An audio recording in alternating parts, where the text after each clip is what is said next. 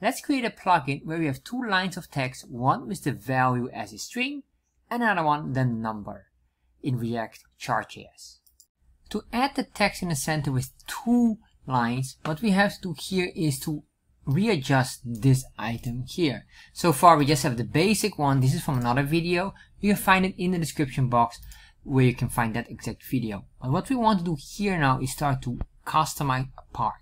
Well, first of all, we have two text items here. So what I'm going to do here is I'm going to copy this and just add this up here below. Alright. So then what I want to do here is to adjust one item. I want to have, for example, here, if I refresh right now, it's just the same because we have the exact same coordinates and text.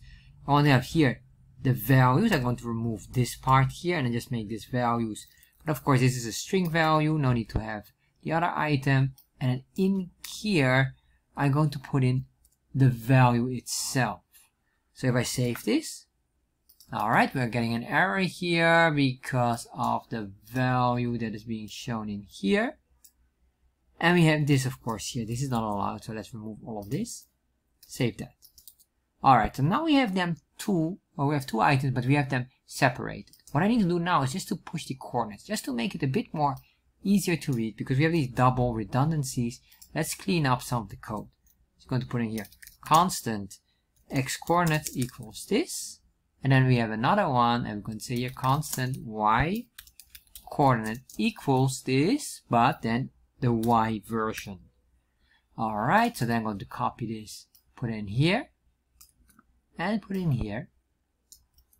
And the same, let's make sure that this is removed. Same is for the y coordinate here. There we are. And there we are.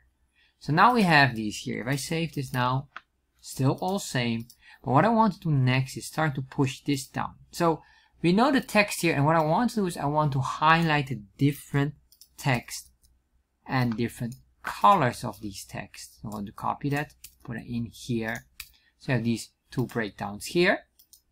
So what I want to do here is, for the y coordinates, I want to push this value up. So if I want to push this value up, I need to do here a negative, let's say, based on the amount of pixels. But I think this value should have smaller text. So this could be then 30 divided by 2 will be 15 pixels. If I save that, there we are. And then we're going to push the number 3 down. So that will be, if that's 50, so we can say here, plus 25 pixels. Save that, refresh. Alright, so now we have this. What we could do as well as a final option here is just to change the color. We can say here black, and this one red. Save. There we are. And now we have a adjustment of this item here.